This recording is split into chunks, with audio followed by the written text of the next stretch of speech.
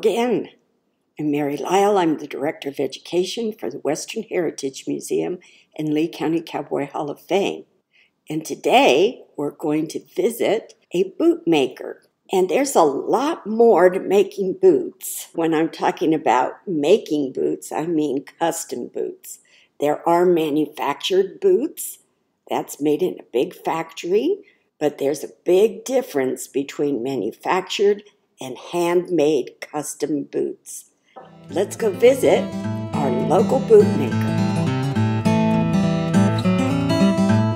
And I'm talking with Dean Jackson, and he is a bespoke boot maker. That's what they call us now. Bespoke. B-E-S-P-O-K-E. And what does that mean?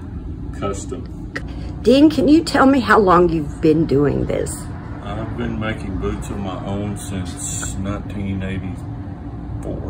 And before that, you said on your own, so did you apprentice? Yeah, I was working under a man named Bud Pate for 2 years. Yeah. And how many boot makers are left? Probably 300. Is there an association you belong to? Do you get together? It's not really an association, but a lot of us get together every October in Wichita Falls, have what they call a bootmakers roundup. Okay. A lot of our machinery is old. I know my finisher is... Let me look at it just a minute. That's a finisher. Built in the 70s. Okay. My soul stitcher back there was built in the 40s. These last I'm using, they're from, well, November of 47. So you learned your craft as an apprentice, and what made you interested in boot making? I seen being a cowboy wasn't going to make very much money. First thing we do is we take an imprint of your foot and do measurements. There's about 15 measurements, and we do it on each foot. There's the left, there's the right. And that's done with a pedograph. As you can see, it shows the full imprint of the foot. Any hot spots is where the darker places will be. We'll take an order form, or you tell us what toe, what heel, top, foot you want, how many rows of stitching. And then we start building the last.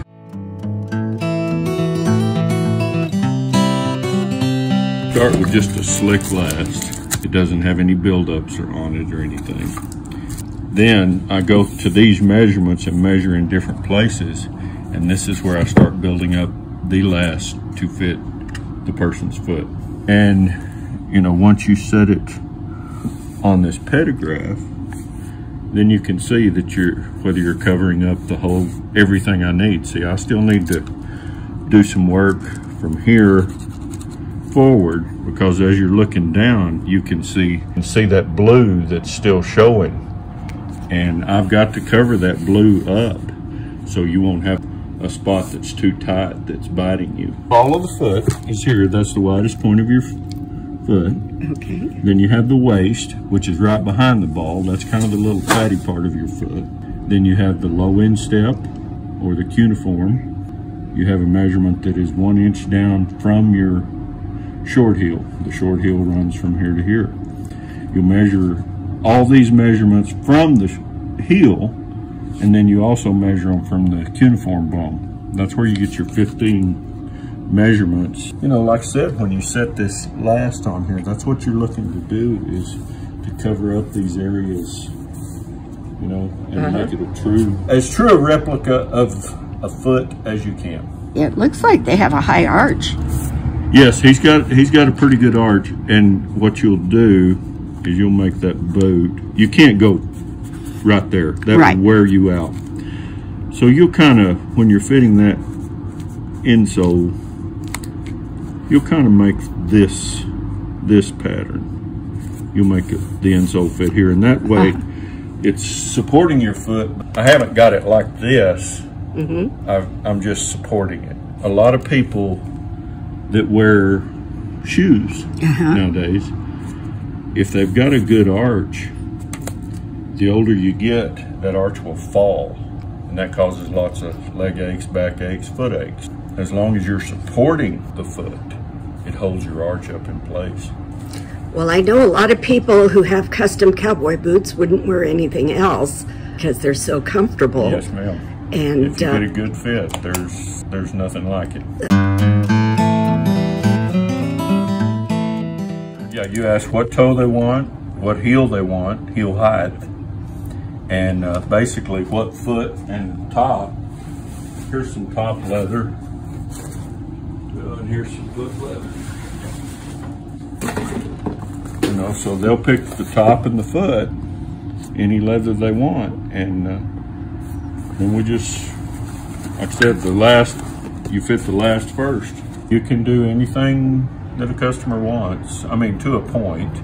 Good heel, you can make it a block heel or you can make it a tapered heel. You know, it's got some slope. A lot of people like these to ride in. Now, if you're just mainly gonna walk, this is just a block heel, more like a roper. And it gives you a lot of area to walk on. Like I said, you know, I've got a whole book of top patterns that I can sew, and if a person wants a specific color, you can do anything, you know, anything they want. now I noticed the boot tops have different heights too. Yes, you can go basically from a 10-inch up to a 20 is the tallest I've ever made. You don't want them, when you sit down, you don't want the top to fold back like that. There's only so high you can go. There's only so low you can go. You get much less than a 10-inch top every time you sit down, your pants will come up over the top. But it kind of comes up in a wedge. In a wedge. Yes, ma'am. Here's a little gal that had a big calf. Yeah. So it comes down in here, but then it flares out to accommodate her calf. So that's another measurement you're going to be Yes, taking. Once I get started measuring and we take an order, it can be anywhere from an hour to a 2-hour process. So how many hours is it going to take you to make a pair of boots? You probably got 60 hours in a pair, start to finish.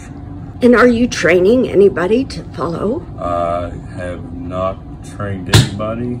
Whenever somebody comes up and I want to learn how to make boots, I tell them, well, have you got 5 years? You know, we're a society that wants everything right now. I could take you and together we could make a pair of boots in 2 weeks, and you could walk out the door and you wouldn't know hardly any more than when you started. Right. I hope and pray there's somebody that wants to learn. Well, that would be wonderful to have an apprentice and to pass on this wonderful gift that you have. A lot of my customers want a good working boot. Mine are made to wear. They're not made to pull out once a year and worn for a couple of hours and stuck back in the closet. Tell me about the different leathers. There are more exotic leathers. Yeah. Alligator, kangaroo, elephant, giraffe, rhinoceros, water buffalo, and of course good calf skin, good bull hide, and pig skin. Some people make boots out of snake and eel and lizard. I won't do that because they will not hold up. And the premium price I charge you, they need to last. And I just don't feel that those leathers will last. Notice these deep V's in the back. Yeah, those are called scallops. Scallops. And you can have no scallop, which is a stovepipe top. You can have a narrow scallop. I think that one was a deep. You can have a medium deep, or you can have an extra deep. A stovepipe top is it's hotter on your legs because there's no air can get to it. Other than that, most of it is just your preference. I believe saddle soap is one of the most important things because, as the name says, it's soap and it kind of cleans dirt, the oils off of the leather. And then you let it dry and you can polish them or condition them with whatever and buff them up into a shine. You buy the leather, it's already colored, so you're not going to be dyeing it. But you know, it's just flat. Right. We have to cut it out according where we go off the last. We make our top patterns. We know what size foot we want. We cut out the foot leather. Then we crimp it. And that's where you start the shape of a boot. Okay, that's a crimp board. Crimp board, yes ma'am. And see, like I said, it starts the shape of the boot. Crimping is the shape, and it's also pulling out about 75% of the stretch out of the leather. So you're working the leather. Oh yeah, we're working, getting all the wrinkles out. Like I said, starting that shape, the shape of the boot. Boots do get handed down, don't they? They do, not as much anymore as they used to. So yeah, it's a dying art, and we'd love to have somebody learn how to do this. Don't come unless you want to be serious, though. Want a good fit, something that'll last. See me. I'm a year and a half to 2 years out on orders, so job security. Well, I hope you enjoyed our visit with Dean Jackson and learned a lot about custom boot making.